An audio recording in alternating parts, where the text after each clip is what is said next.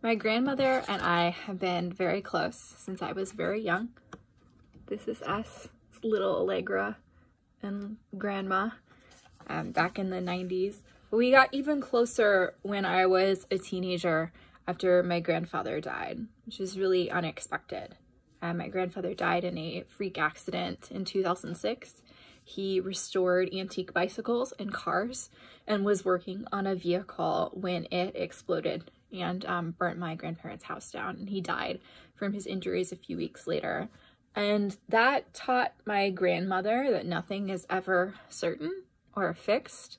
And she taught me that lesson too. We started spending a lot more time together after that when I was a teenager and into my first few years of college. Here's us together when I was 16. This is actually us in an airport on our way to China in 2008. She took me on a trip to China for my 16th birthday and gave me lots of experiences that no one else would ever get to receive, with their grandma or otherwise.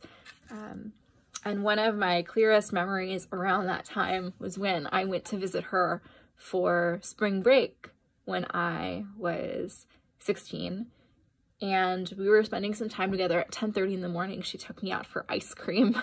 And I said, Grandma, why are we having ice cream sundaes at 10:30 in the morning? We're gonna have lunch in an hour.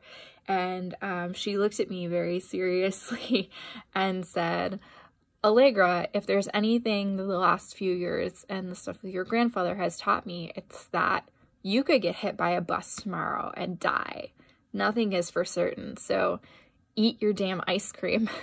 To develop this sort of devil-may-care attitude, and did things like that, and taking me on round-the-world trips. And when we went to China, there was no drinking age, and so she kept saying, try the rice wine, try the sake, try the Chinese beer, try the whiskey. And I'd say, what would my mom say, Grandma? And she said, what your mom doesn't know won't hurt her, and you only live once.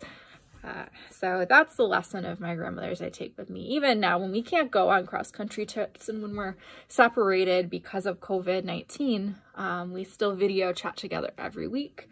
And I remember that the future is always very uncertain. So maybe sometimes it's okay to eat ice cream for breakfast. Have a happy Mother's Day.